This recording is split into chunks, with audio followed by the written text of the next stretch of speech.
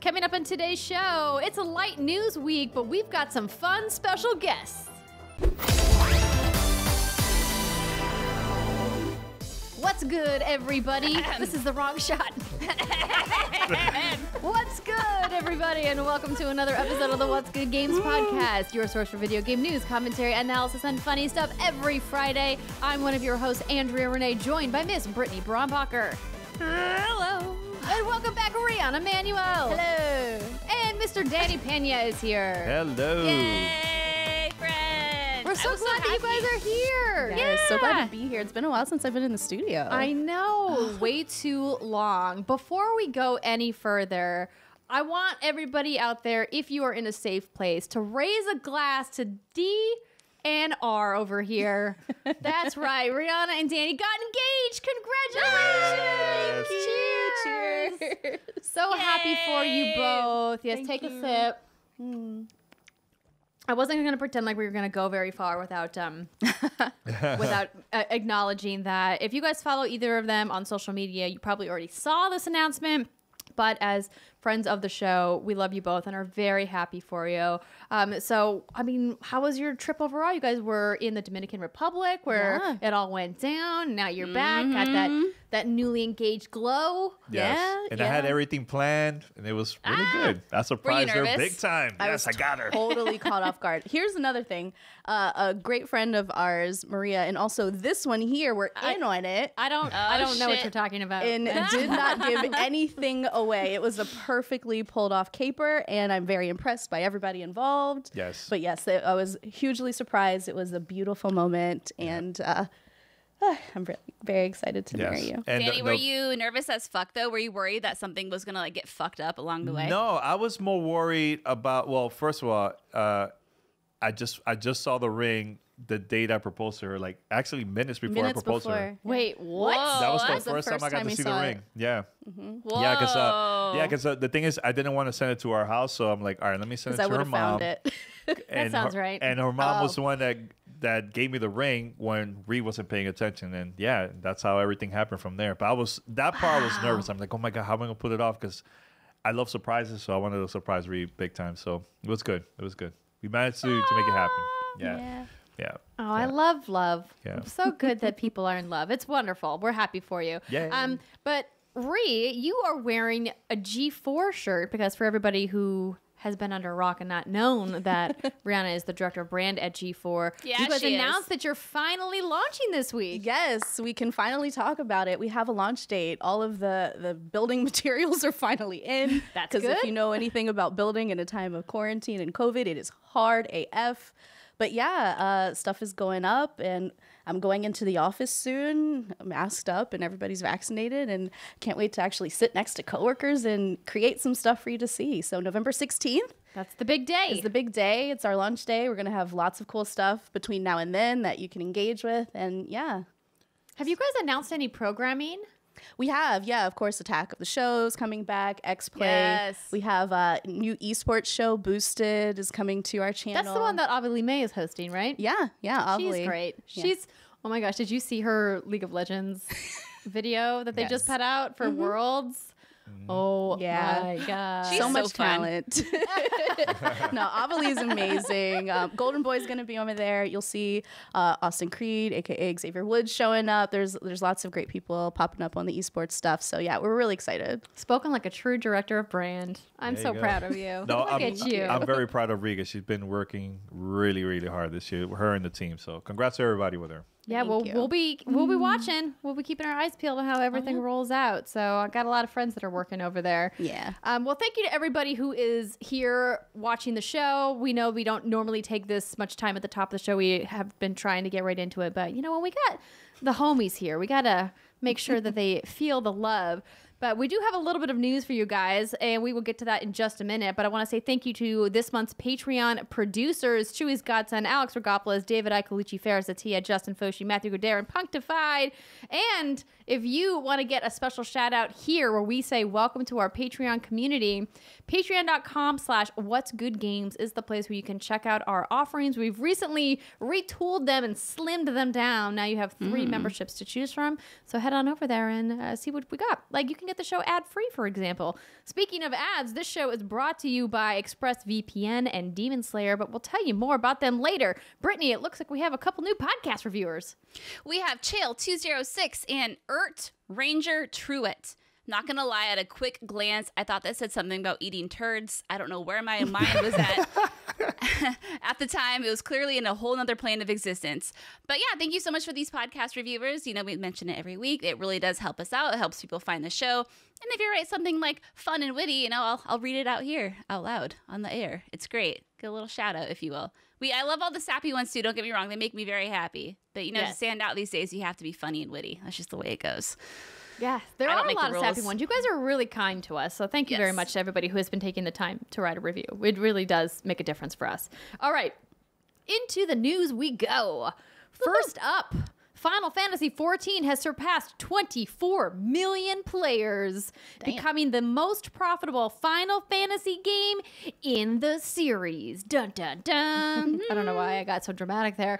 IGN.com, Matt Kims writes, during a recent hands-on preview event for the upcoming Final Fantasy XIV Endwalker expansion, director Naoki Yoshida revealed that Square Enix's most popular MMORPG recently surpassed 24 million players, making it the most profitable in the series. Speaking to press in a digital preview event, Yoshida revealed that player count has hit 24 million players in 11 years after it was originally released. Can you believe it's been around for that long? That's I think wild. I just forgot that Final Fantasy XIV has just been like rolling in the background. Yeah. I've been playing, I think the first time I played the Final Fantasy was Final Fantasy II for the Super NES. Ooh, That was a long time ago. I was like early 90s. Yes. But Brittany, what is your favorite Final Fantasy game for you? If I could use my wide shot, Andrea, thank you very much. You can kind of see back here, my friend. It's a whole collection of Final Fantasy IX figurines. It is the best Final Fantasy IX. You can fight me all you want. I don't give a rat's ass. Thank you for coming to this TED Talk. You know, I skipped 9 and I played it. But wait, there's a reason why I skipped 9. The reason this is when PlayStation was releasing PlayStation 2 and it came out for PlayStation 1 during that time. And I skipped it. But then I played it for the first time when it came out for Game Pass. And I like it. It's really good. Okay. Really good. Yeah. You redeemed yourself, my friend, because I was about to go over there.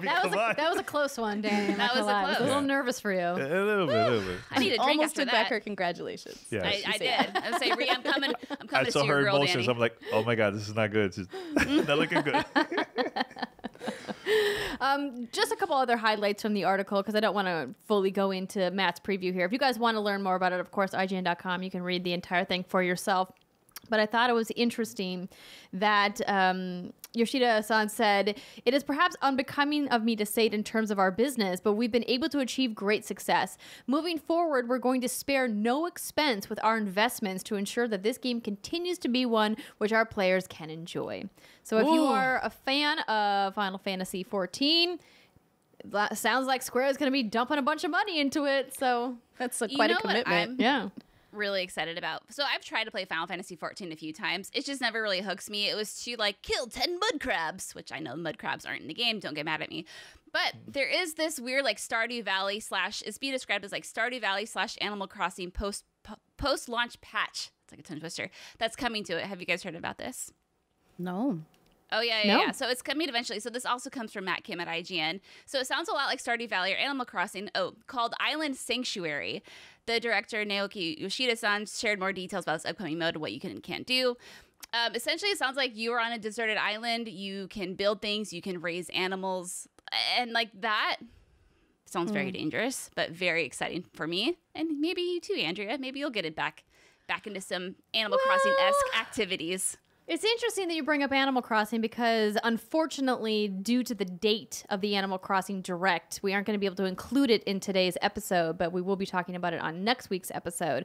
Because if you remember, when Janet was on the show, we talked about the fact that Nintendo said on October 15th, there's going to be a new Animal Crossing Direct. So I don't think Final Fantasy is going to be able to pull my attention from Tom Nook, just being honest. What if they launch this island sanctuary and they're like, Yoshida-san comes on stage and he's like, yo, there's this one woman named Andrea Renee, and she had all this fantastic feedback for Animal Crossing, and we decided to take all of her feedback and implement it into our new mode.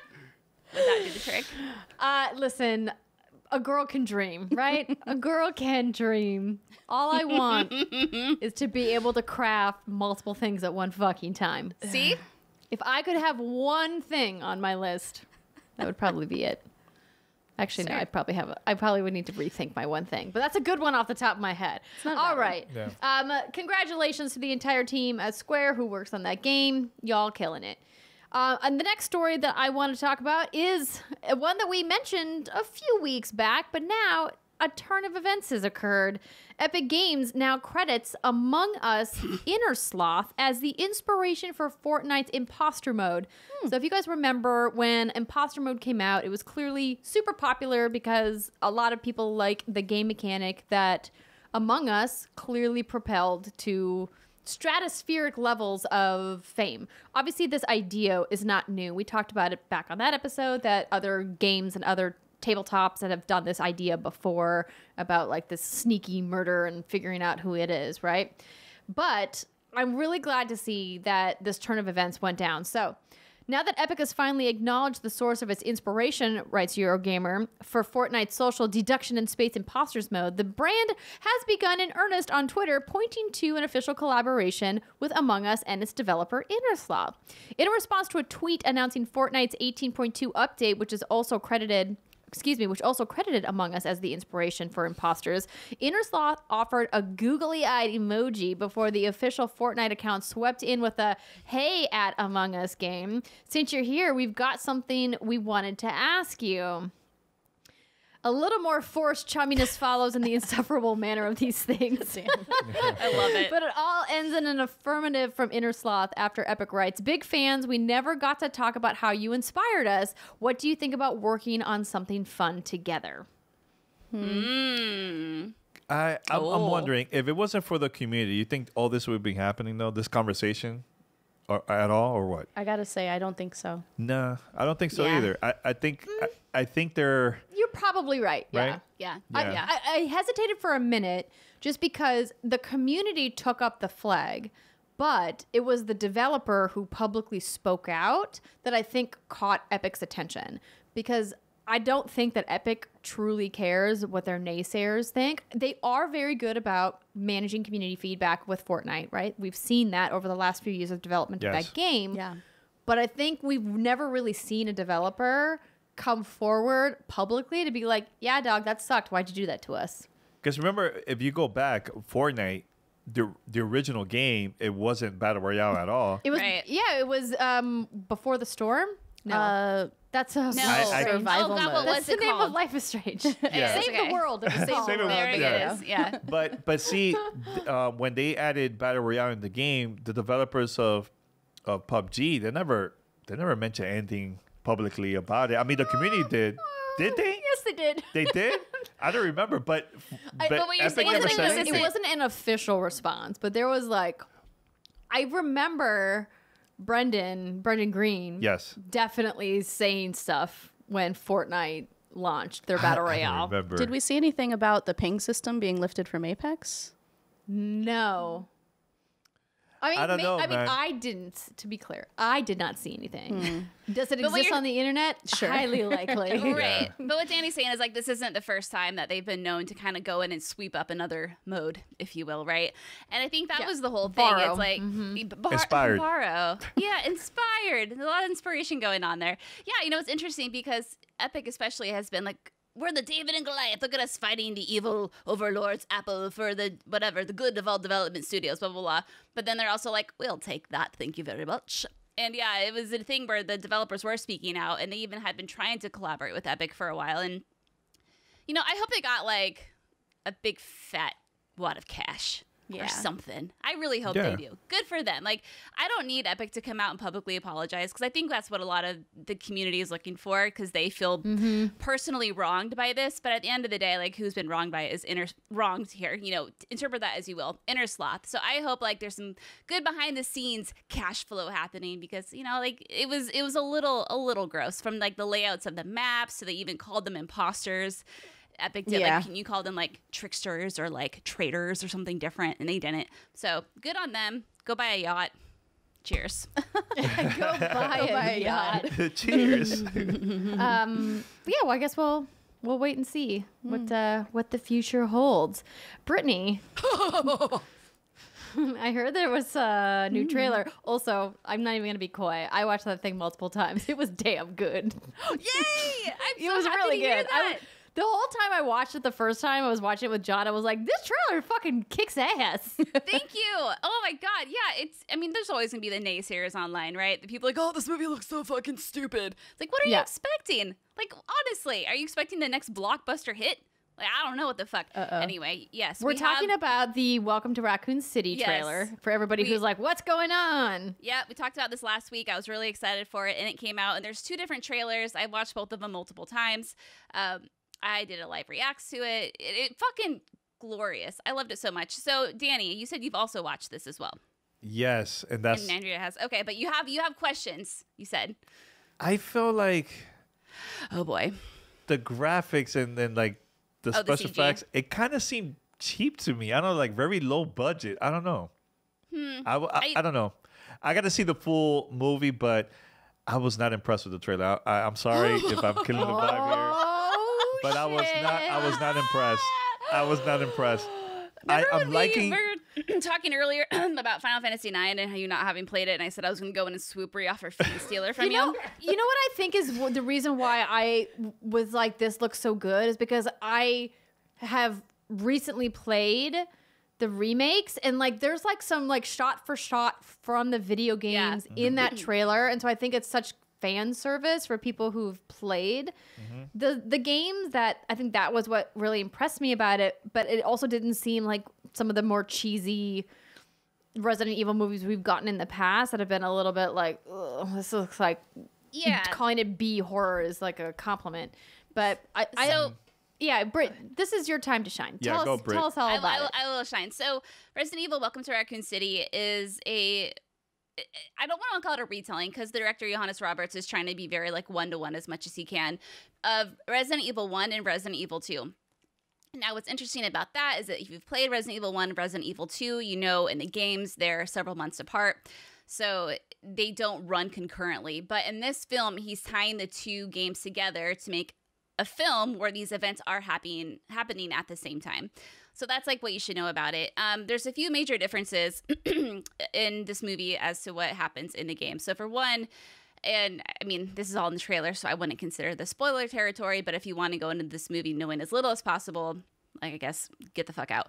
So in this trailer, you have Chris and Claire Redfield, who grow up apparently in Raccoon City, and Claire sees something that scares her so much that she decides to flee Raccoon City and then come back and look for her brother Chris. Now that's definitely new. She saw something so scary as a child, but she's been talking to the journalist from Resident Evil 2, Bertolucci. Oh God, what's his name? Bertolucci. He's the journalist. Anyway, I'm not going to spoil that. But anyway, he's like this conspiracy theorist, or at least that's what it looks like in the movie. And she and him are exchanging words. And so it has her so freaked out that she goes back to Raccoon City to be like, yo, Chris, something's happening. And in this movie, Raccoon City's a ghost town. There are some people there, but it sounds like they're all very, very sick. And of course, Chris is like, Claire, you're wild. You don't know what you're talking about. And that's kind of like where it cuts off with her story. And then it cuts to Leon's side of the story, which is I love that they're doing this. So he is hungover from a breakup with his girlfriend. So he broke up with his girlfriend, super hungover from drinking so much, which is why he's late to the first day of job at Raccoon City Police Department, which, I mean, I didn't know that was actual canon until like not that long ago, but it is. They obviously changed it for RE2 remake. Anywho, so in this movie, Leon is not like kind of the serious police officer that you see in the remake. He's supposed to be much more, and I quote, like geeky and nerdy, which is kind of a fun take on him. And we just kind of see like what how these events unfold. And now it doesn't know. Jill Valentine is obviously in this, but it sounds like they're telling her story from Resident Evil 1 perspective as opposed to what happens in RE3, which is kind of an interesting thing.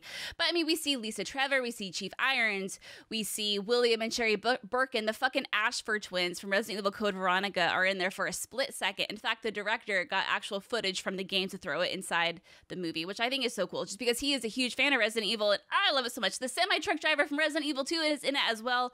The Spencer estate is 1-for-1 in a lot of areas. The RPD is 1-for-1 in a lot of areas. Like, I am really I'm so excited. Like y'all said, fan service up the ass. And that's what I want from this. You know, the Mia, is her name Mia or Mila? Mila. Like, those were entertaining themselves, but like they didn't feel like Resident Evil, right? But this just feels so much like Resident Evil. And I know there's gonna be so many fun little Easter eggs in there to watch. I am just thrilled. I am just having so much fun. Even if this movie fucking bombs, I will still be just so happy with the fact that there's all these little nods in this, and it's something fun for the fans to enjoy. And I mean, like Andrea said, like, I was really curious to know what someone like you would think who's just played the remakes recently, but you don't follow the lore, obviously, like I do. But it sounds like you're kind of sold on it as well. Anyway. Yeah. I mean, I like horror movies. You know this. It's one of our pastimes together. And I think that from what I've seen as somebody who's very surface level on my knowledge of Resident Evil, that it looks like it'll be fun. Is it going to be the best video game movie of all time? Don't know. I mean, we'll see what comes out. But see, here's the thing. I watched, I remember when Mortal Kombat, the trailers came out for the movie, and I was like, I don't know, this is probably going to be kind of bad. And I watched the movie, and I really enjoyed it. I had a great time watching it. So it might be the same thing with Resident Evil. Like, okay, maybe the trailer didn't do it for me, but maybe the movie will. So yeah, I mean, you're not alone. A lot of people were really disappointed by the trailer as well. And it's either going to look good to you, I think, or you're just going to think it's like a giant heaping, steaming pile of shit because it looks a little cheesy maybe. And the CG maybe looks a little crappy. Whatever. But no, There's I'll be no really in curious. between, everybody. There's That's absolutely it. You no. have to pick an extreme. Pick your camp. There ain't no gray in this game. But anywho, I'm very excited. I kind of want to rent out a theater to watch it when it comes out on November 24th. Ooh. that's a great idea. Having Right? done that recently, Yes. highly recommend. Yeah. Really? Highly. Okay. Yeah. Yeah. Yeah. Sounds I think fun. that'd be I so feel fun. free. I'm like, yes. Yeah. Come on down. We'll rent one here in LA. I would actually go see this movie in a theater with y'all if you decide We'll to bring know- the babies. It'll be great. Brittany, Oh, God. come. We'll do it. LA. Okay. That's one way premiere. to entice me. That's one, Let's it's do it. one I will way. watch a scary movie if you come to visit. Oh, I love that. Bribing. I love it. We're never above bribes. All right. Well, that is going to do it for our official news. Before we get into what we've been playing, we have a few messages from our sponsors.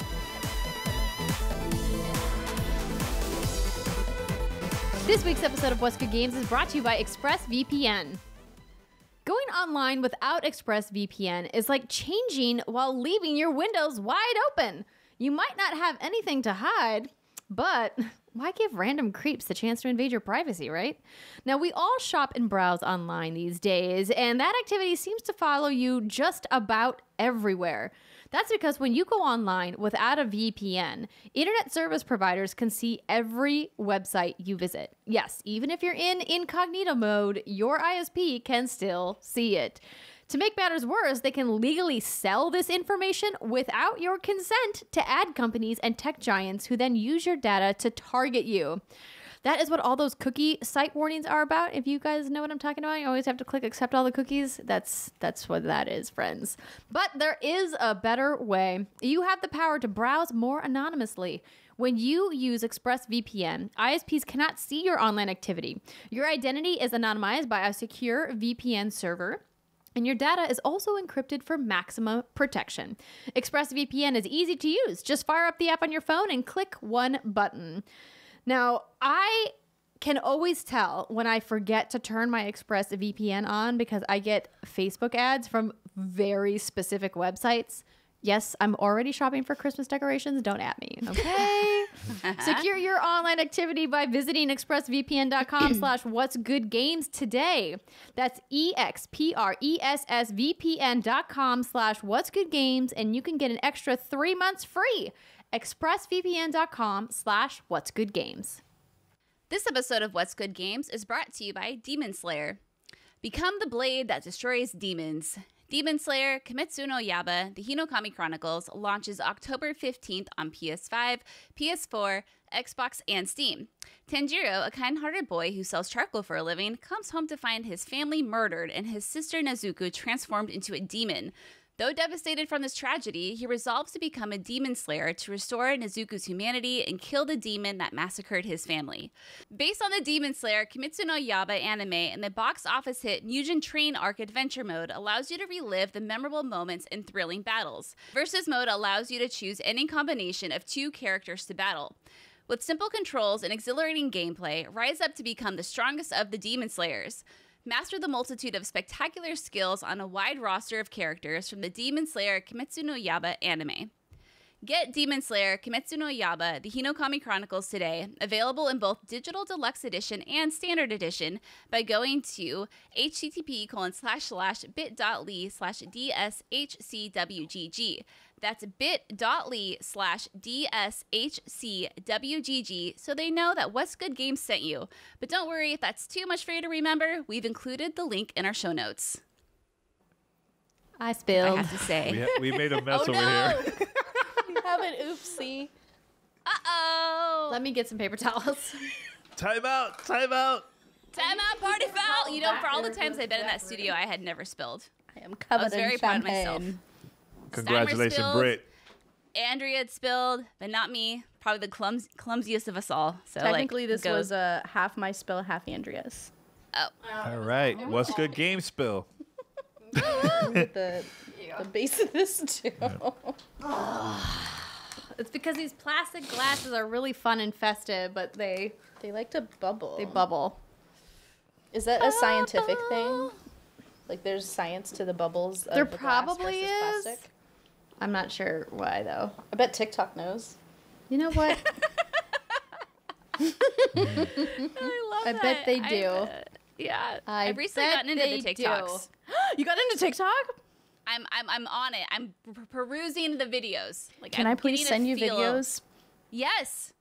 Oh, getting the lay of the Here it land. goes. I don't use TikTok. I'm trying to, on a previous episode, I was trying to convince Brittany, and maybe we were talking about it before or after the recording, Oh, it was during to our start opening age- Pokemon card packs on TikTok because I get served so many Pokemon card opening live streams. And one night at like 3 a.m. when I was pumping, I was just like sitting there watching this dude opening Pokemon cards Yes. for like 20 minutes. I was like, why am I watching this guy just open these card packs? What's wrong with me? You know what's funny about that is because I had thought about it. Like, I could open some packs on there, and then Andrew's like, you should do that. I'm like, okay, reinforcement, let's go. And I actually it. have a box of cards that I just Ooh. got to do it. Britt, this could be the moment. This could be the moment for you. But then once I start, I got to commit to it, Danny. And, Yeah. The algorithm doesn't take your previous videos into account. You'd be fine. Oh, okay. Shit. It's true. You just got to use the right hashtags and whatever promoted music is. That's the key. The promoted music. Really? Yeah. Okay. Nice That's, tip. Nice tip. that's your TikTok hack, everybody. Wow. TikTok algorithm heavily favors your videos when you use the promoted music. Correct. Did you Did you use the music for when you show the PlayStation 5? I did. You did. Wow. It Interesting. worked. Did that have something to do with the success of my one viral TikTok? Maybe. Who's to say? Who's to say? Anywho, this isn't about TikTok. We're here to talk about what we've been playing. Before we get into our Back for Blood experience, because that's what a lot of us are going to be talking about, / all of us are going to be talking about this week, Danny brought his shiny new piece of hardware. That's Ooh. right, the Nintendo Switch OLED. Look at that thing.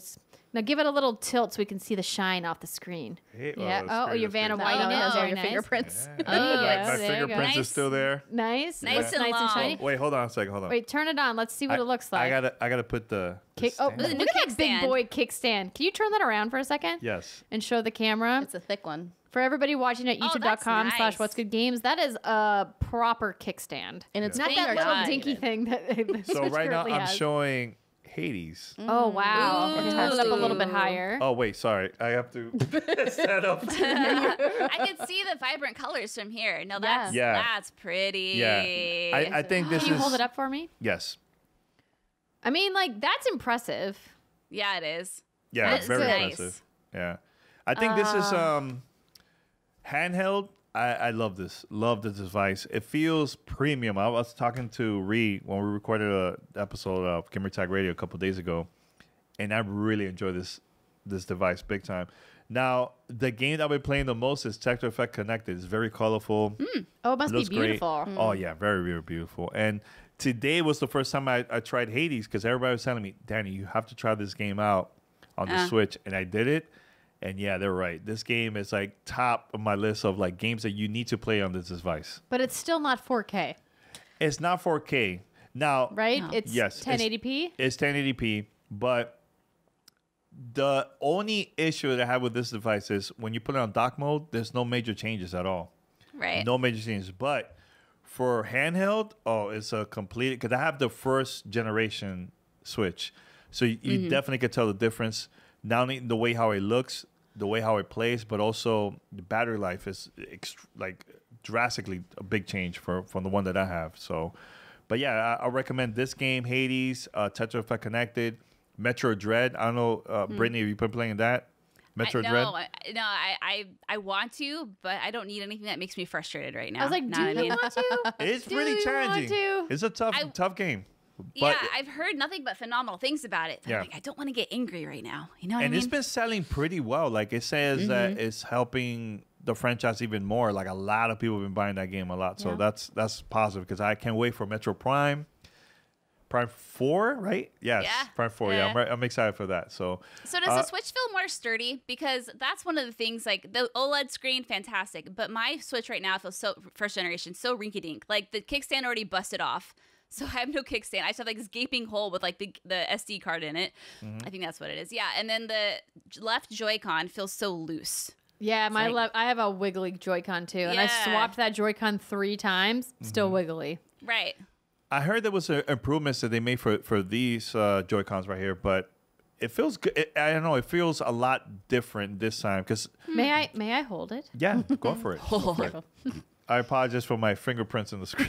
On the screen. Don't worry about it. Yeah, It yeah. does feel like it's like a little bit weightier. Yeah, even when you touch heavier. the top part where the fan, it feels more like Premium. Yeah, 'cause- Premium. That's the word. Yes. Right? It feels more premium. Yeah, because the one before I felt like it was very cheap, like I easily would Yeah. break, But like you said, the stand, like I will travel. This is check out this. pre-pandemic. I'll be traveling a lot, and I'll put it on like on a flight, just like a stand A little there tray while table, flying, yeah. and it will nice fall. kickstand, man. But this one- is what they should have done the first Yeah, time. but this is Yeah. perfect for local co-op. Like let's say Yeah. Ree and I were traveling. Hey Ree, let's play. We Right. released the Joy-Cons, and I'll put this on the side. We could even put this like all the way to the bottom like this. Like you see, Just barely props up. and we could God, both that's play. nice. Yeah, it's really really You cool. can also put it in vertical mode when you take the Joy-Cons off. So if you're playing something like a downwell, you can put it, and the Yeah. kickstand will hold it vertically pretty solid as well. Wait, what? Yeah. Yeah. You want to pop that off and show? You can play it. First off, I've never played anything vertically on my Switch. I don't know how many games there are, but you can absolutely. It's just say like Holy that. Yeah. shit. look Yeah. how solid that What a is. time to be alive. It's My almost God. like if TikTok made a Nintendo Switch app, it'd be perfect. Yes. Yeah. Now another Just thing. scroll TikTok on your big OLED screen. Yeah. Oh, no. Oh, speakers. It sounds pretty good too. Okay, yeah, it sounds speakers loud. are supposed to be better. And there's a LAN part. Now, do you use the same dock? Yes, As the you can first use the same. generation? So I have. It comes with a new dock, and this one is Okay. a lot better because now I could connect the Ethernet cord in there, and now the download speed from Oh, when that I'm, makes it's such a big difference. huge Yeah, difference, yeah, and yeah. especially if you're Oh, no, planning I'm to good. planning to play a game like Smash Brothers online, it's gonna be a lot better this time around. A lot better. Yeah. Okay. And Yeah. I have that exact model. It's still in the box. It's the white one. But I've just heard that the transfer process has been such a pain in the ass It's that I just have Huge to- pain. It's a Oh, it's a no. pain. It is Okay, a pain. So, can you walk Yeah. us through what happens in the transfer process? Yeah, so I know they gave me instructions how to do it, but I did it the old way. I'm like, you know what? I'm just gonna connect it. I'm gonna say I'm gonna use this and my other device too. But here's the thing: what happened to me the other day? I went outside with Ree because we were trying to show like some videos of us playing Nintendo Switch outdoors, and it was trying to pick up the internet, and the games wasn't working at all. I'm like, oh my God, what is it I have to do? So what happened was the setup with Nintendo, you only could have one primary console. You can't have multiple at all. So I had to go online and research, okay, how can I make this my primary console? So the way how you do it is you go to the eShop, go to your account, and deregister your older console. Okay. So once that's done, you go with this version right here, your secondary one. You go online. Now this automatically will be your primary console. Is It's it like super deactivating confusing. your PS4? Yeah, like that? it's kind of like that. Yeah. Okay. So I did that, and now I could go out there and play any games I want. But at first, it was frustrating. I was like, wait a minute. I transfer all my stuff. Why is it not working? It was because of that. Because it was trying to like check licenses. Yes. Interesting. Yeah, yeah. But now I'm good. Now I set it up easily, and yeah, I play all my games outdoors now from now on. So it's been great. But Okay, that process that's is good. really complicated for those that are buying a secondary console for the first time. It's very, very complicated. Speaking of playing outdoors, how is the OLED screen in sun versus the screen of the old Switch? Because I also played my Switch outside. Like last summer, it was like my pandemic game device. Like I would go outside and drink a coffee and play Animal Crossing like every morning during the summer last year. But it sucks battery because you have to turn it up to maximum brightness. And I would have to like, MacGyver like a little umbrella situation to keep the screen covered so it wouldn't overheat. It's a little bit better, not the greatest, but Full stop. It's slightly better. But it also depends on the game. Like if you play a game, like Mario Kart, Tetrafy Connected is very colorful. It's a lot easier to see. But if you play like a game, I was even testing this out with Ree, The Witcher is pretty bad outdoors. So it all depends on the game. Now, there are some Interesting. settings that you can tweak in deep embedded in the settings menus that help up the backlight brightness, and it makes it quite a bit different than the old model of the Switch. Yeah. But it is still a console in the sun. You know what I mean? Like I would Right. say temper expectations if you think it's gonna glow like a light bright. Like it's definitely not. Yes. Okay, it's not a Kindle. No, It's not a Kindle. it's not a Kindle At all. It's still an OLED screen. Yeah. There's only so much it can do. Exactly. Did you have the OLED Vita? Yeah, I had a Vita. Yeah. Did you have the OLED Vita? I had the launch Vita. Was that considered? Yes, that was the original launch Vita was the OLED Vita. Yeah, so that's and the then one they I had. changed the screen later in the life cycle. I was just going to ask if you had a comparison because I know that the Vita is kind of like the de facto like creme de la creme handheld screen experience when it comes to gaming. Obviously, cell phones have better screens. Like Apple's Retina screen is delicious and wonderful, but it's not what a handheld gaming device is, right? It does a lot of other things. So how would you compare this to playing on Vita? Oh man, that's a great question. I personally think this one is a little bit better, and the reason is because the screen is a lot bigger than compared to Vita. Yeah, that's the only thing I can remember at the moment. But yeah, That was a long time ago, that Vita. That was- in your I mean, defense, it was a while ago. a very long time ago. And yeah, my Vita didn't last that long. I was like, okay, I love Luminous, but I want to see what else is Oh out no, there. the Vita fanboys and girls are grabbing their pitchforks as we speak. I think No. that device was so ahead of its time. Like it was so good, but Yes, I felt agreed. like there was a lot of promises, like the Call of Duty game and BioShock game that never came out, and yeah, it was just like a lot of indie games perfect for the Vita. Oh, it was great, but besides that, I don't know. Oh, I've heard horror Sorry, stories. attack me, Godfrey, Twitter. You want the violence? Andrew, I've heard horror stories, so I want you to be careful of people losing all of their Animal Crossing data. What? What? They haven't- What? Yeah, because I guess there's a specific way you have to do it, and I don't know what that way is. But Yes, I've heard. you know what? Yeah. So I remember this now. Now you're correct. So I'm not gonna mention the name, but they gave me an instructions of how to transfer all my games, regular games. That's not Animal Crossing, and there was a separate link on how to transfer your Animal Crossing to the Switch OLED.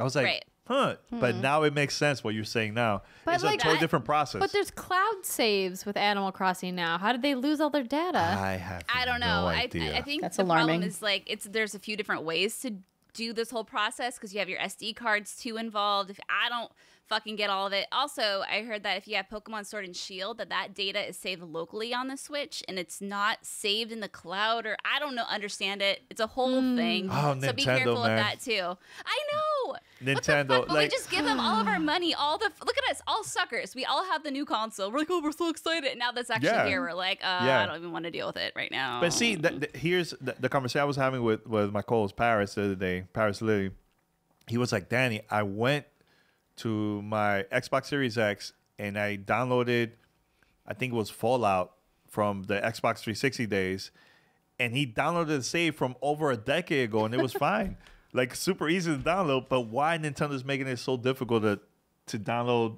or to transfer from one Switch to the other?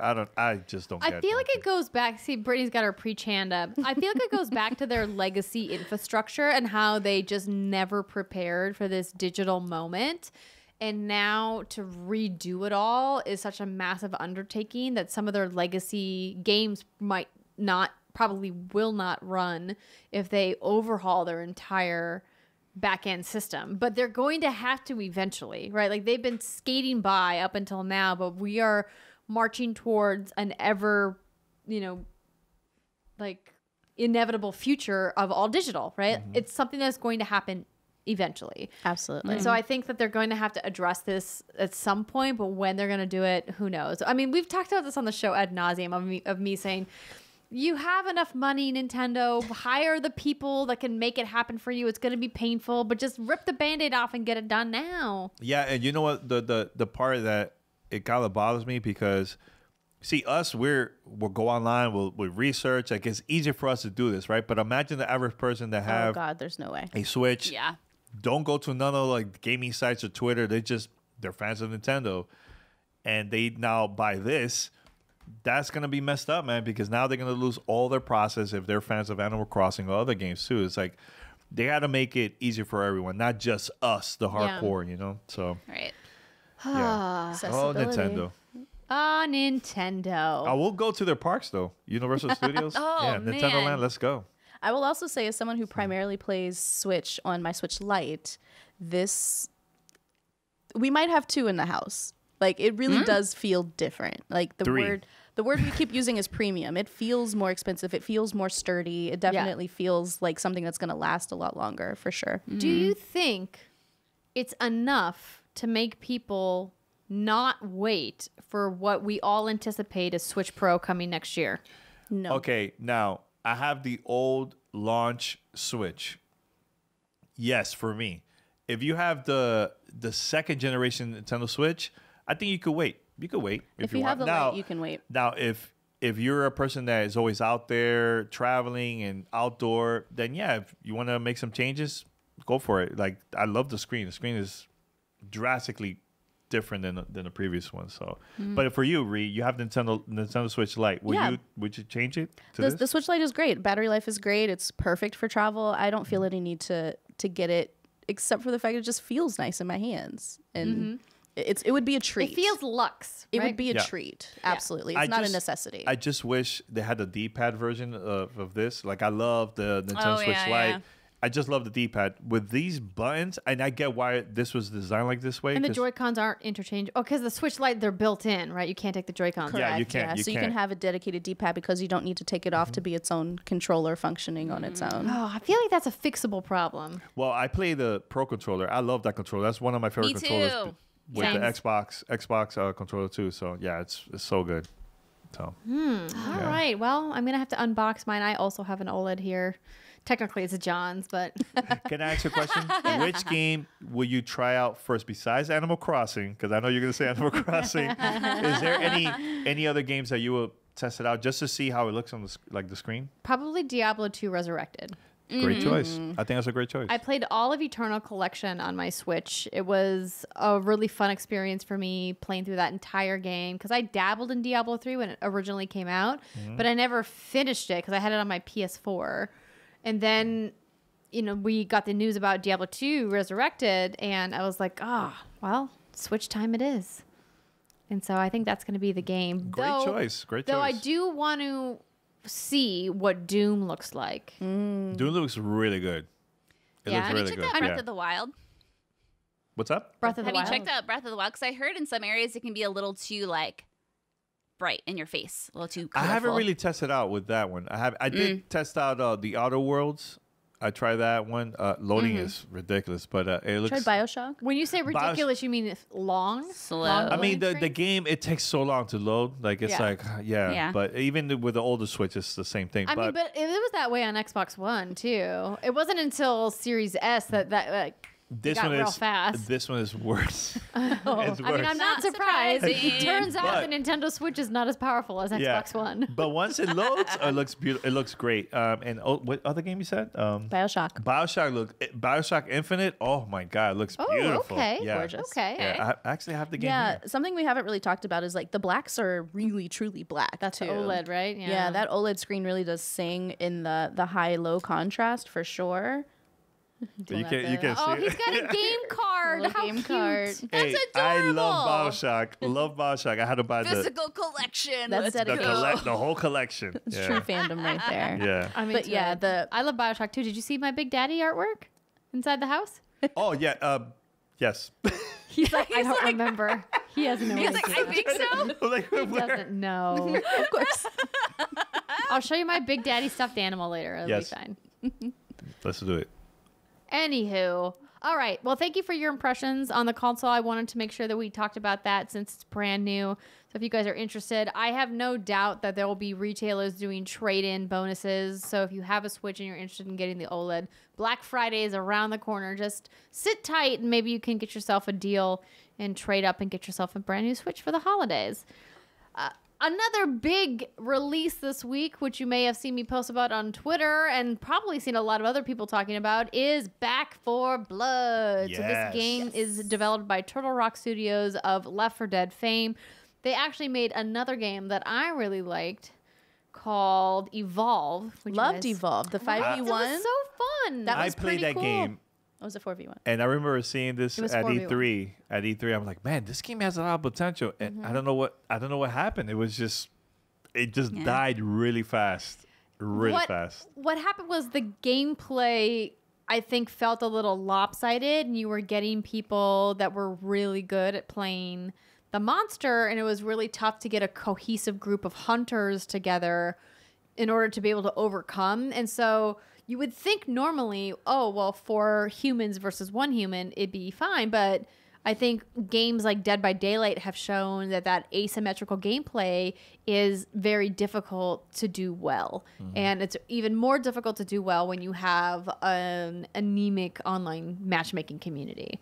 Because clearly Turtle Rock knows what they're doing when it comes to co-op and multiplayer gameplay. They've been in the game for a long time.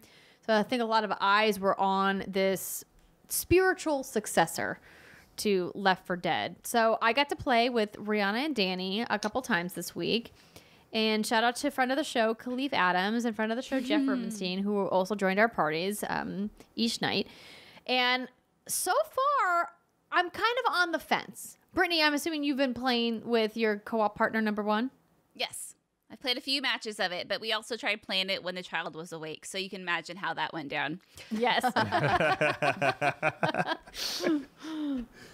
So you guys just played 2. Did you play with AI or did you play with public matchmaking? So it's kind of weird, and it could have been because we were playing when it was in early access and maybe the kinks weren't all worked out, but we had set the lobby to private, and he and I were in a group together, but there would still be people who would join our party like 15 minutes into the match.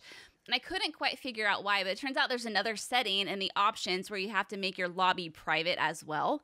It doesn't make a lot of sense to me, and it's a really convoluted way of doing it. But yeah, we played a few matches, and I'm still just a little, I think I have the general gist down, and I think you guys have played more than we have, but I'm still a little unclear on the card system and how it really works. Is it really necessary? We've only played a few matches, like I said, so maybe we're still a little early on in the tutorial phase. But I mean, to me, as like someone who played Left 4 Dead very casually, it feels like more Left 4 Dead, which is not a bad thing. Obviously, the card system is a big overhaul, and I like that you can buy stuff in the little safe rooms. But yeah, I mean, we're having fun. There are a few like modes that I'm kind of, or a few gameplay mechanics that kind of were like annoying. And again, this could be because my kid was wailing. That could have affected my mood dramatically. Just throwing that out there. But there was like a mode where you had to you had to grab explosives and place the explosives.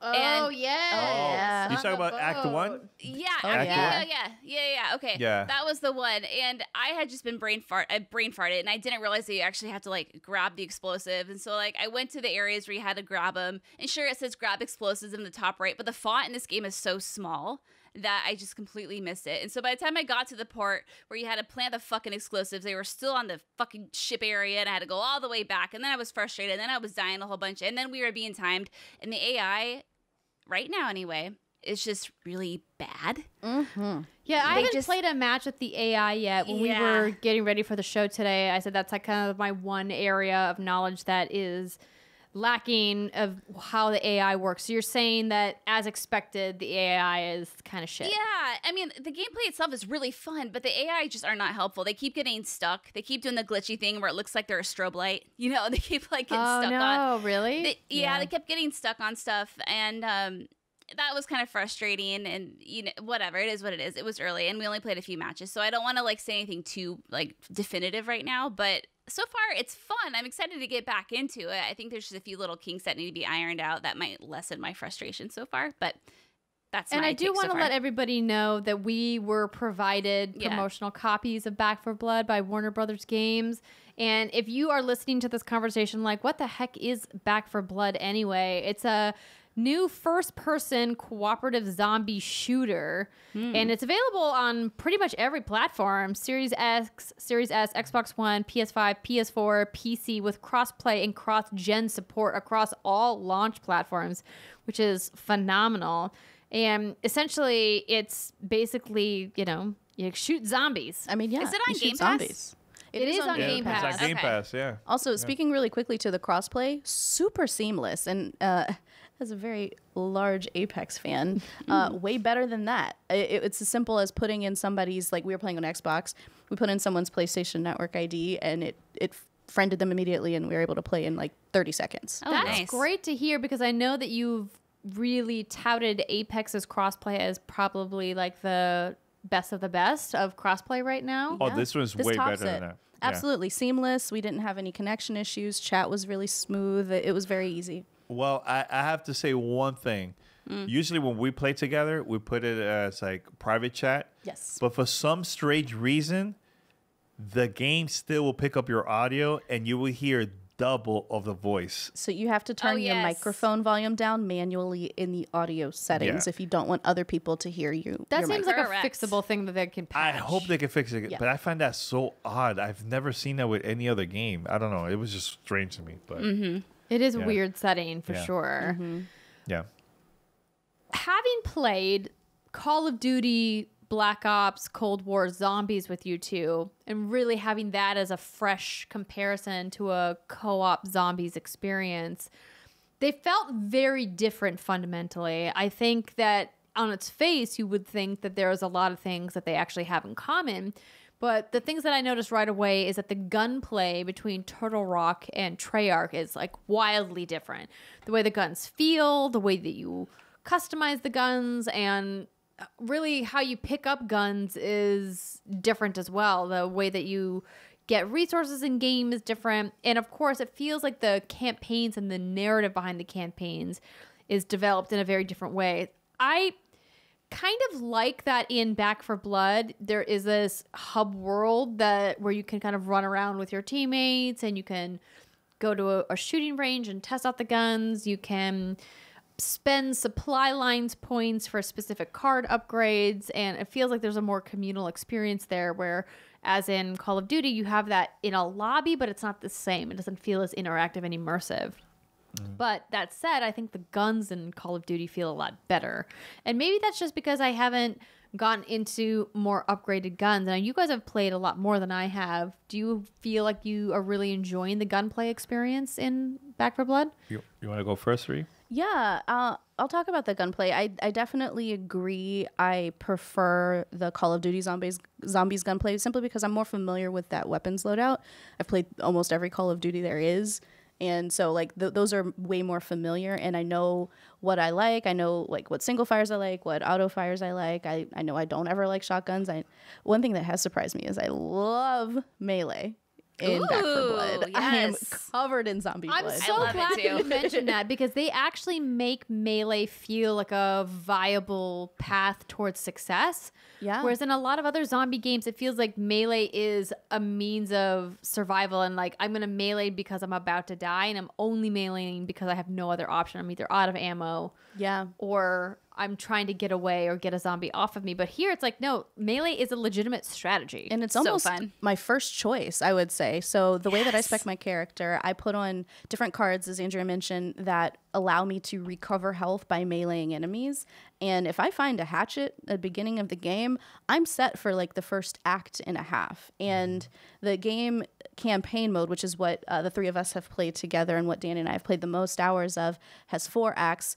Each act has many different checkpoints within it. And when you get to Act 2, you're struggling if you're not really on point with your team. As Brittany mentioned, bots will not really get you that far in the campaign. So it does rely very heavily on co-op. It relies a lot on teamwork. And the card system, Brittany, I don't know if maybe if we get a chance to play with you and we can go a little bit further, it starts to feel a lot more viable because you are speccing with your team. So we will constantly drop currency to one teammate so they can buy a team upgrade, or we will like activate a card that gives a team health benefit instead of just an individual health benefit. And that really does get you a lot further in your gameplay. And it's starting to feel a lot like we just talked about it, Hades, where you're picking cards specifically for that run in order to optimize what everybody else is doing. And it's like a co-op Hades zombies game, which is the strangest mashup I've ever spoken out loud, but I am absolutely feeling it. But really quickly getting back to the weapons, I definitely agree Call of Duty takes it. However, I'm not hating what I find. I feel like the weapon drop rate is pretty generous. They give you a lot of variety of different types of weapons. You have shotguns, you have rifles, you have snipers, which are pretty viable, especially for the boss battles and those sweet melee weapons. And they all feel very fair according to what level they are. So you have common, which is white, you have blue, green, and I don't know if we've seen any purples, but I have seen some gold attachments. And I do think that there's maybe some more room to get more familiar with them, but in the beginning of the game they feel very samey as long as it's the same weapon class, and melee is absolutely the way to go. But you know what it is too? I think it's because zombies from Call of Duty Zombies and Back 4 Blood is 2 different styles. Like I feel I could take my time with Back 4 Blood, but with Call of Duty, depends which version you play, the regular zombies, it's like non-stop waves.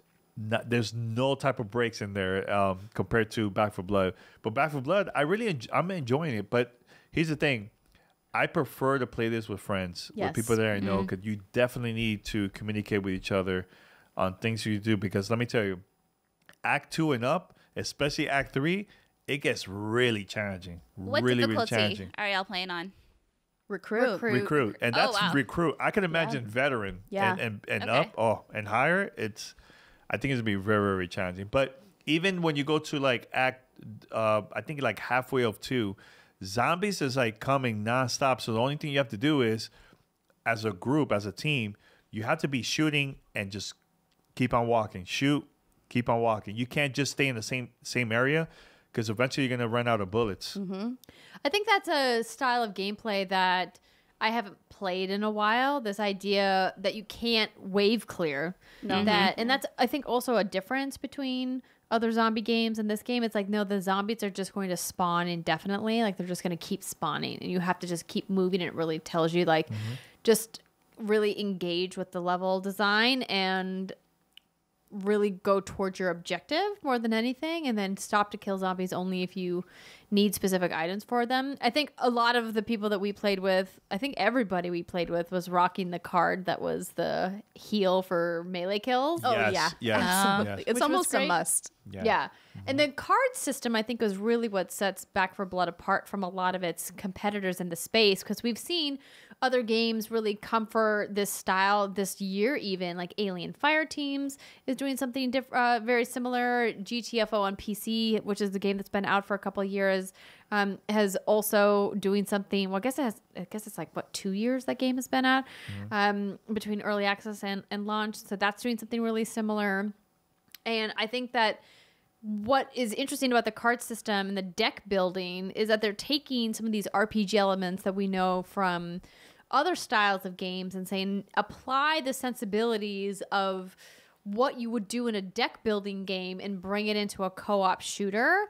And that's where the teamwork really comes in. And I like that they allow you to build multiple decks and that you can build decks specifically for solo runs, build decks specifically for swarm mode, which is kind of like the endless horde mode, and then for the campaign.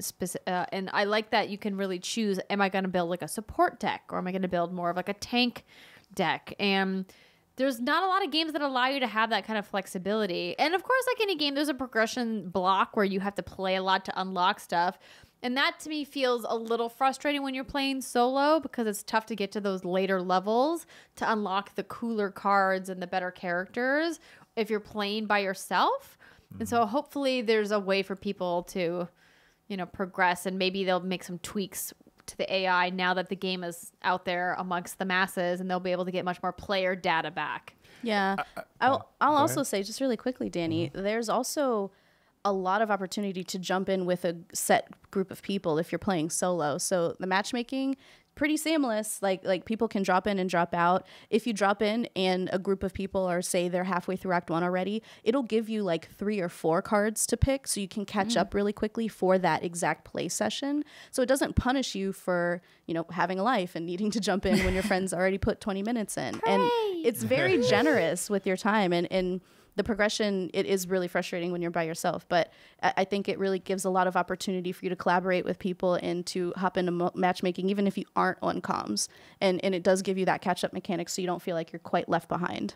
Now, I would like to ask all of you how you could compare this to a game like that they worked on, Left 4 Dead. Because I find this game better than Left 4 Dead and more challenging than Left 4 Dead, but I want to hear from everybody. I didn't play Left 4 Dead. Oh, you didn't? No, Oh, that's a full stop. great It was game.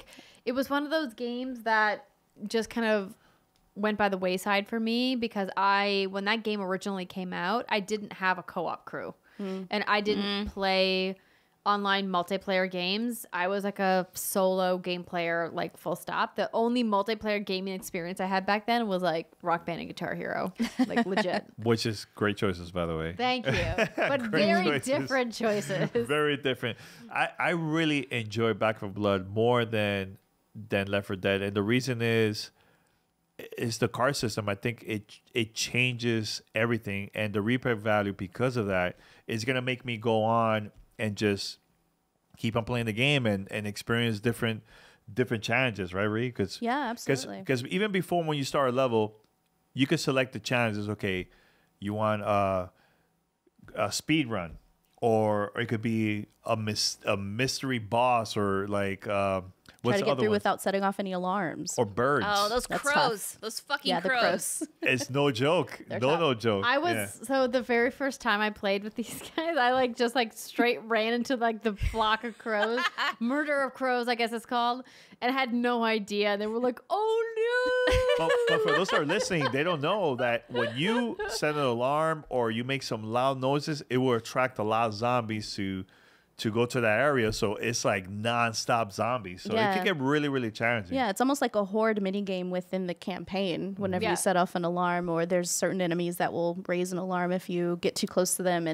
And something else I don't think we've touched on is each level is very similar. Obviously, the map will be similar, but some of the unlocks, like the different rooms you can go into to open up weapons chests or different health pack upgrades, they're procedurally generated. So you can't rely on your memory of the level the first time you went through for your second, third, or fourth time.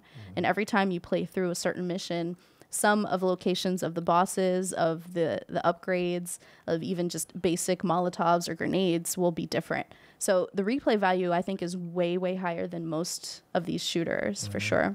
I mean, look, if you have Game Pass, try it out. You don't even have to buy the full game. Just try it out to see. For me, I think this is for the service, this is the perfect game for Game Pass, because now you can play with other friends that have the game, or if there's people that purchase it on any console, you can still do crossplay. Like Ree was saying earlier, it's a lot easier to just find people online and just play together. And It has been a great experience. I'm really enjoying this game a lot. And, look, I'm a huge zombies fan. Huge zombies fan. So Also, quick shout out to the writing and the characters. There's a lot of dialogue that your characters will just kind of on the fly throw out there. Some of it's pretty laugh out loud funny. I've had a lot of those moments. I forgot to mention, like, depending on the characters that you picked, they also have a lot of abilities to, like, do certain things that other characters won't. So, like, the one that I had, I forgot her name, but I could... Carly? She's the one that could sense if there's any enemies around, or if there's an alarm by a door, I could sense it. I see the vision of, like, okay, it's red.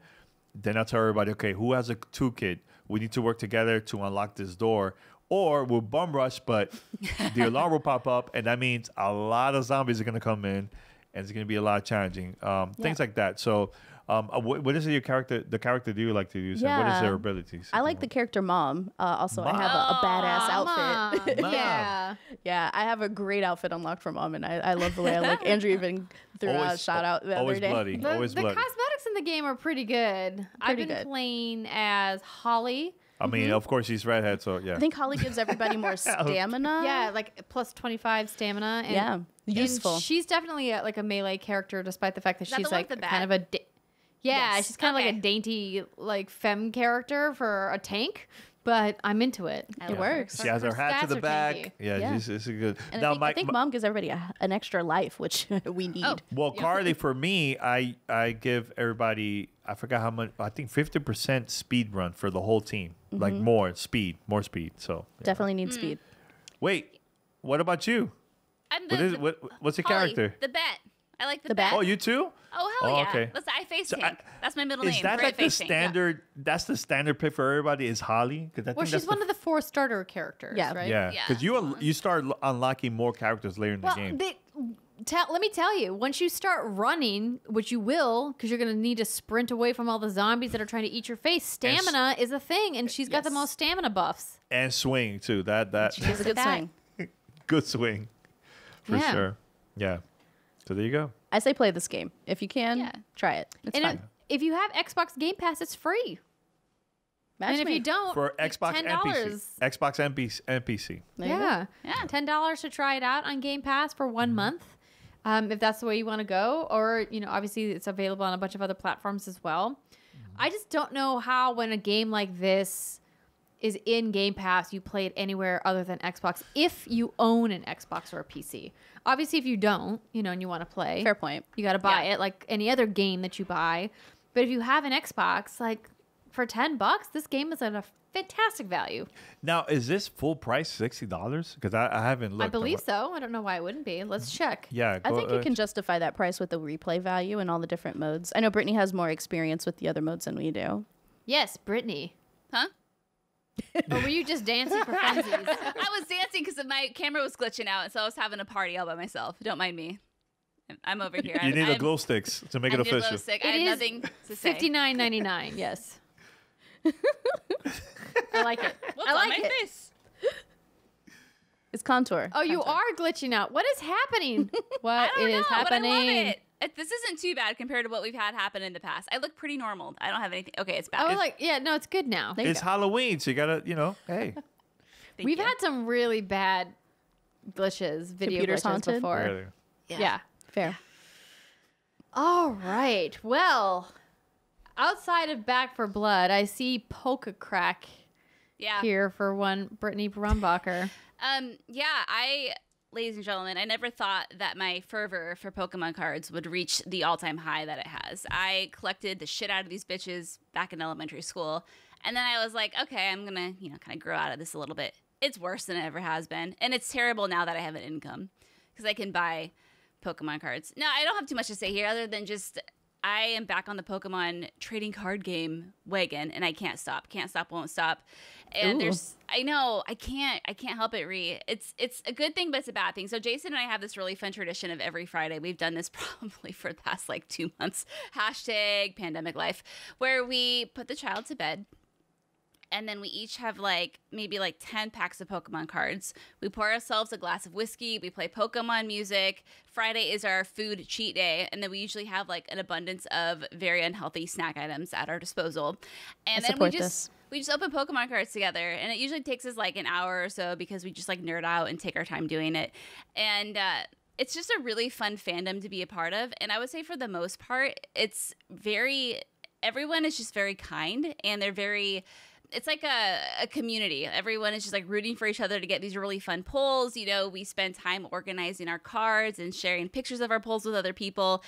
And we've been doing a lot more of that lately than playing actual video games. And I think the reason is because by the end of the day, to hop on and play a game such as like Back 4 Blood, which we're having a lot of fun with, but it's so like kind of high intensity, and you know, it's not like an easy game per se. It's just more fun to sit with a chill pack of cards and a glass of whiskey and just open up some fucking cards. You know what I mean? So that's been our thing. And so there's a bunch of new card packs that have come out, like Pokemon Celebrations recently came out, and it's kind of a rehash of some of the older Gen 1 cards that came out when we were kids. And yeah, we're just having a really good time with it. And so unfortunately, you know, that has taken up a lot of our gaming time, but it's been good. It feels like a more intimate way to spend time with one another rather than kind of across the living room on TVs, you know, like just chatting about the game. It's more of like face-to-face interaction, which can get away from you, as Andrea probably knows, when you have almost a 5-month-old in your life. So it's been lovely. And that's my Poke Crack story. I'm sure I'll take the time to tell you all about my new polls as they come in. Sorry, you're in this ride with me now, friends. I think you should do this on TikTok. I really feel me about it. TikTok. I know I need to. I just need to do it. I need to start, and then I need to like have that commitment ready. You know what I mean? You could take the Poke world by storm, Brittany. Oh, Brittany's gonna be all take over it by the the news. Pokeballs. all over the news. Brittany. Yeah. TikTok. Me. Make sure to follow her. Oh, Danny, I haven't launched yet, Danny. My hype man. Sorry. You gotta wait. So you don't launch without the CTA. Come on now. I have to. It's at Blonde Nerd, though. You can go follow Brittany at Blonde Nerd. Blonde Nerd. It had to be the Blonde Nerd. Somebody else took Blonde Nerd, that bitch. I know. See, look at my ride or dies here. I love it. They're ready to fight you, whoever you are. We'll make a link tree. Don't really. worry. We got it. We'll make a link trade.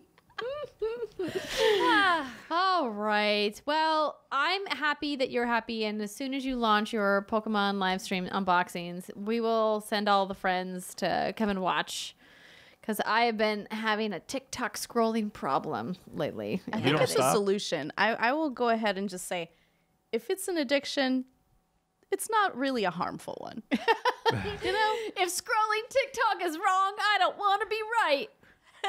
Says it keeps my us wallet. sane during those middle of the night. Yeah. Keeps us sane during those middle of the night pumps. Yeah, You know what I mean? You know that you have a TikTok problem when you're willing to watch your TikTok scrolls on mute because you don't want to wake the baby.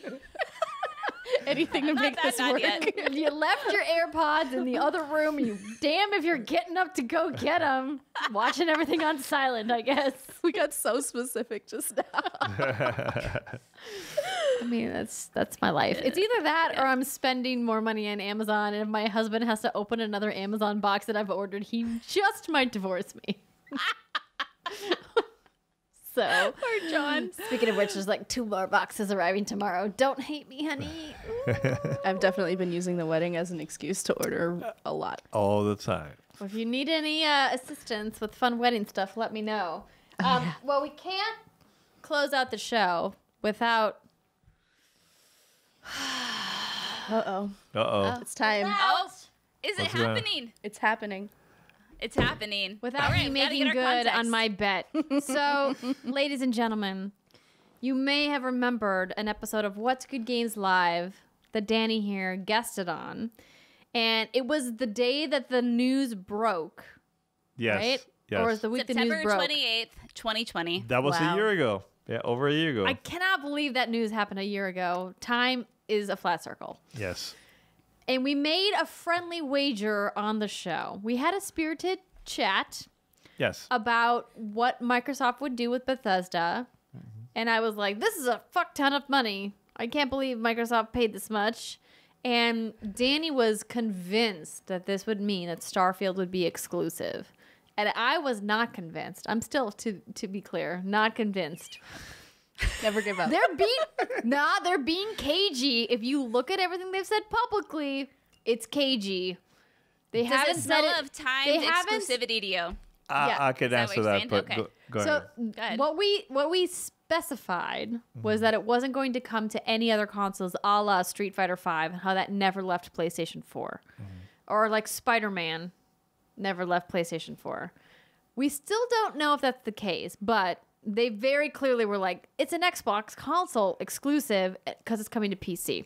So to make good on my bet, Danny Bean, the consummate gentleman that he is, was like, you don't have to get me anything. I was like, oh no. No, she's... A Drake always pays her debts. Yes. And Yes. so I got you a bottle of one of my favorite red wines. I love red wine, by the way. So I asked him, I said, well, what do you want? Do you want whiskey? Do you want tequila? Do you want wine? He said, get me a red wine. So this is a really lovely red. So this is a 2017. I can hear Brittany in the back. Isosceles hands. Cabernet. It's technically a Cabernet and Cab Franc and Merlot blend called Justin. That's the winery, Justin. It's in Paso Robles, which is right here in California. So it's a big, beautiful California red. Brittany, what's the matter? Oh, Ree's hands were just that was sexy, girl. It's You because she's got got some this good hands. fly Of manicure. course. Can we talk, did you do this yourself? Danny's I like, did. yeah. Oh, She's of got course. this beautiful. Hold on, let me get the give that one close up. shot. Yeah, She's yeah, got come this on. beautiful manicure, which you guys can hopefully see. So I went and bought this. I don't buy this wine very often because it's expensive. But if I'm gonna make good on my bet, I got to get you the nice stuff. So here you are, Danny. Thank you. Congratulations! I You just wanna say- won. I lost. I just want to say I love Andrea. We've been friends for a very long time. And honestly, I do have a question, though. Uh-oh. When was it you were like, okay, I think Danny's going to win? I held out for a long ass time. Can I say? She did. Yes. And your fans came at me constantly on Twitter that were like, hey, Andrea, I didn't say anything. I was quiet the whole time. Like, you know what? I'm just waiting for Andrea to hit me up. It was I think it was after Aaron Greenberg, their head of marketing over at Xbox, friend of the show and, personal friend of mine, who he had tweeted, for everybody who was not clear, this is an Xbox console exclusive. Yeah. And then I was like, okay, it's time. It's time for me to just concede. But I hope that one day, if that exclusivity lifts and they're like, well, actually, like how we never thought that PlayStation would bring any of their exclusives to PC, right? Like I personally never thought that I'd see a PlayStation first party game on PC, and now it's like we got Horizon and Death Stranding and Or MLB. Last of Us is coming to PC. So. MLB The Show, also on Xbox. Like, who was expecting that? I wasn't expecting that at I all. wasn't either. What an awkward marketing deal that MLB negotiated. Because when you watch all of the marketing trailers for that game and seeing the competing logos, it's weird, It's man. very... Developed by Sony Santa Monica, but on Xbox Game Pass. Just imagine this, turning on your console and be like, all right, I'm launching MLB The Show, and I see the PlayStation logo. I'm like, on an Xbox console, I've never It's would have weird. thought that. We're What a time. in a different time, Sam. Very different time. But honestly, like, I know we had the conversation about exclusive or not. I think exclusives is not bad. That's going to make you go out there and buy the product or the service. Like, we've seen that with streaming services with like Netflix and Disney Plus, and Nintendo's been doing that for a very long time. PlayStation, acquire studios all the time, and this is also exclusive. I don't see that as like a bad thing. Now, if I see Xbox buying too many studios, I'm like, okay, now this is like a monopoly. Like, it's way too much. I mean, like, they've bought a lot of studios. Yeah. Yes, but I don't know. It's not a monopoly yet. You know Not why? yet, not Because yet, not EA yet. is still the biggest publisher. I mean, Yeah. I think now that Microsoft has bought Bethesda, those numbers may shift in Mm-hmm. Microsoft Studios' favor. We'll probably need to wait a year or two to see.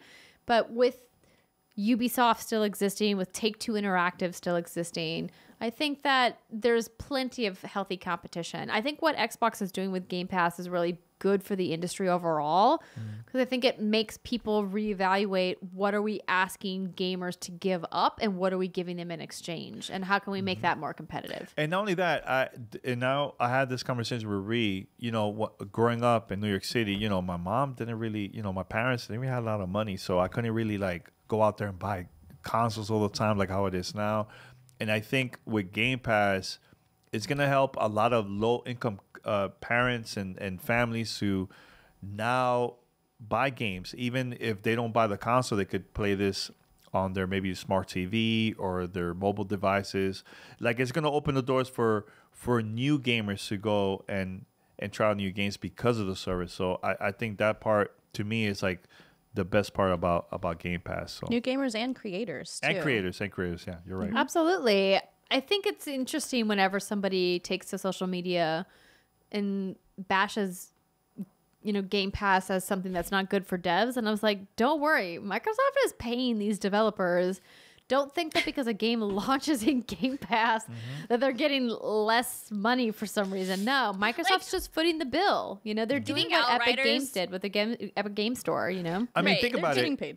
Imagine Yeah. Outriders just That's only in it. stores, not in Game Pass. It would have not been successful. Like, because Game Pass gave that push, especially now when we have the conversation about Back 4 Blood. That's helping the game a lot more, man. So at the end of the day, I think people are going to discover not only AAA games, but also AA games and even indie games. People are going to discover more because of the service too. I think that's a great thing.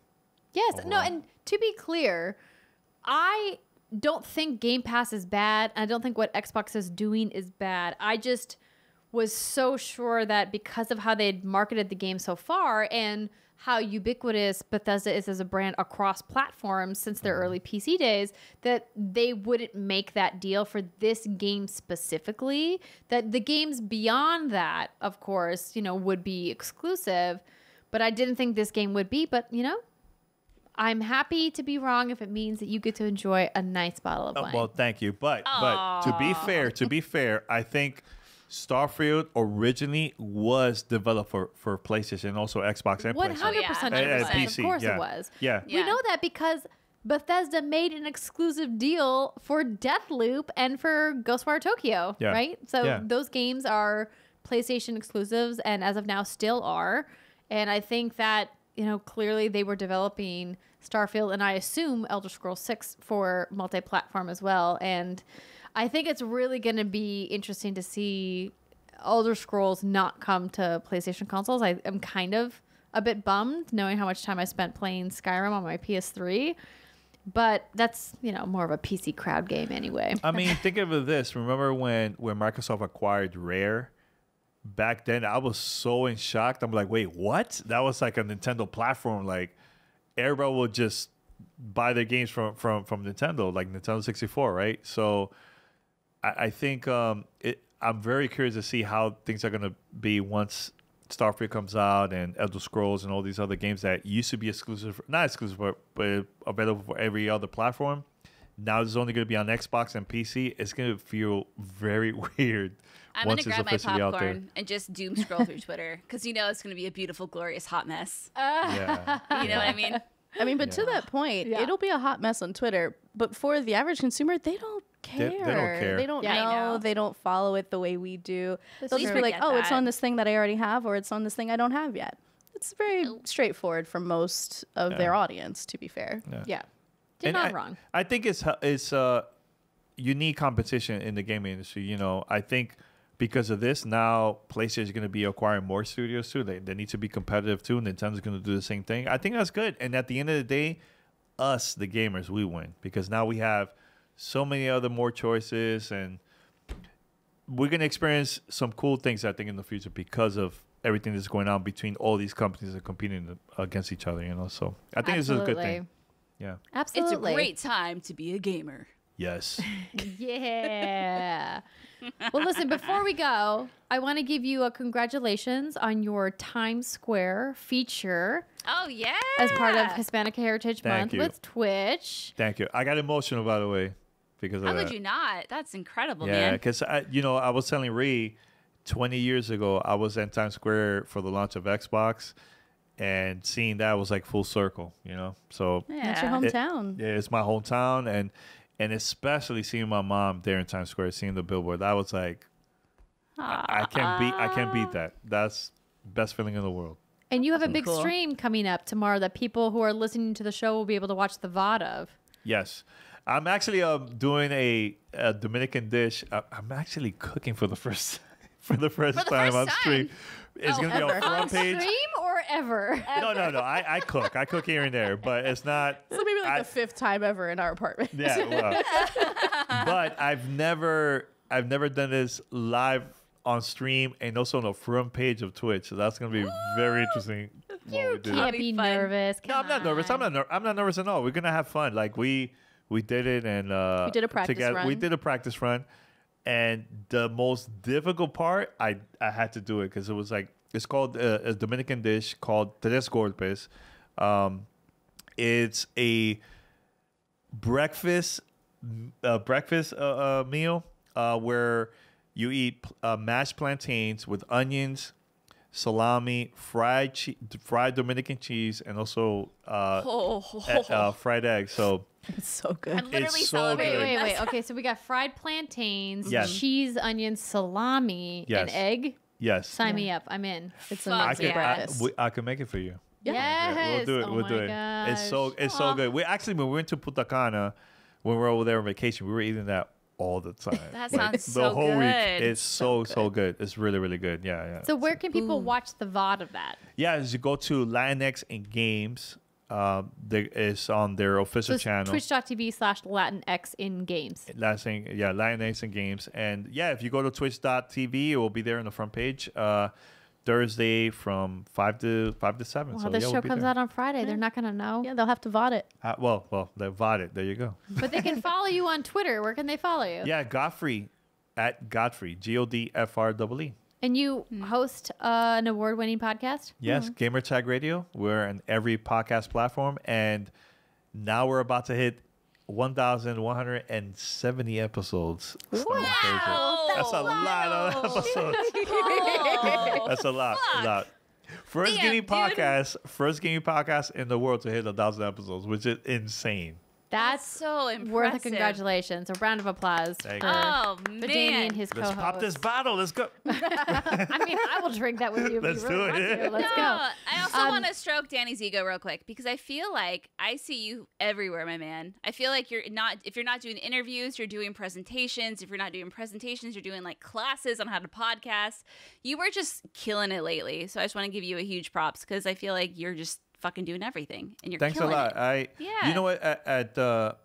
My goal is to inspire as many people as possible, for them to do the same thing. I've been doing this for 20 years, just, as a content creator, podcaster, almost 17 years. And I just want people to see like, hey, look, everything was not perfect, but I kept on going. I never gave up. And I think the most important thing too is you have to have fun. Overall, if you're not having fun with doing this, like Andrew, you've been doing this for a very long time. You still have fun. Still to this day, you and Brittany has fun doing this. It's true. I was just talking with a friend of mine today about how burnout is such a real thing that content creators have to deal with. And, being a content creator in the pandemic was its own special sort of hell. Yeah.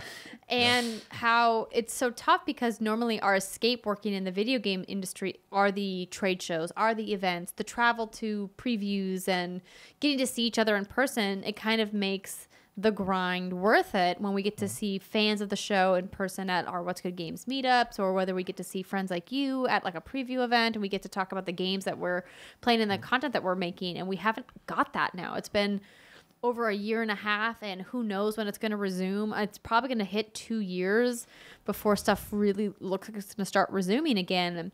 And it's been hard. And so I think, like Brittany said, it's a testament to your ability to keep on hustling as a content creator. And I would love to get you back on the show where we can all kind of chew the fat on what it means to make podcasts and content creation. Yeah. We can talk about the classes that you have and people are interested. And it's been great. And I mean, Ree, you are launching a major brand in less than a month. That's bonkers. It is. It's definitely important to acknowledge how hard all of this shit is. And Yes. I'm very grateful you brought up the term about burnout. It's real. Pretty much everybody I know is burnt out at this point. And you have to have people around you who keep you excited about things. And having those download moments at conventions were really helpful. Yeah. But, you know, what's taking the place of that are group calls or our ladies' chats or, you know, coming at Brittany on Twitter randomly about something very suggestive. And it's just so important to have people around you who inspire you. Like, Danny inspires me every single day to keep going. If he wasn't in my apartment, I don't know how I would have gotten through trying to launch a TV network in COVID. It's important Can to we have just like people stop? in your corner. Launch a TV network in COVID. Yes. You fucking Yeah. badass. Like, Yeah. It's hard. that's all. And I want to say this too, because I this is the thing I love about Ree. You know, I been through a lot in my life. You know, the past couple of years have been really, really rough for me. But Ree helped me so much during COVID. Oh my God, like I love her so much. So I'm just pouring want a to say drink just thank so you I so can much. specifically toast to you.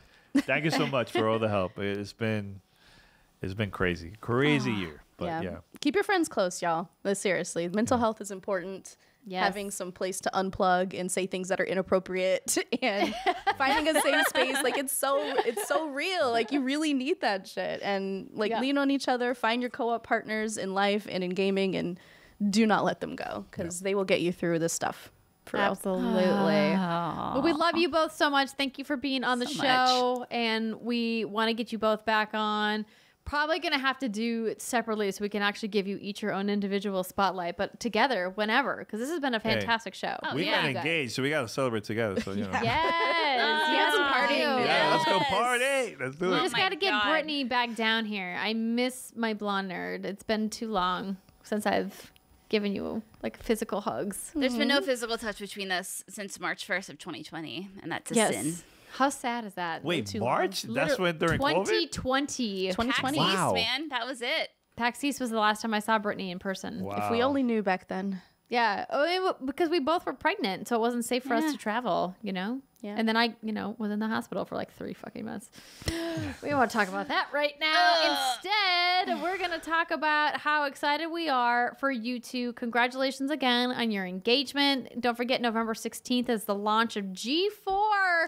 And Danny, if people want to find Gamertag Radio, Yeah, GamertagRadio. Search for us on any podcast app. We're out there and subscribe, follow us, and hey, like you post reviews for What's Good Games. Hey, post reviews about us too, man. It'll help us out. I think it will help podcasting in general. So yeah, go for it. absolutely. And Ree, if people want to keep up with all of your shenanigans, Where can they go? yeah, exactly.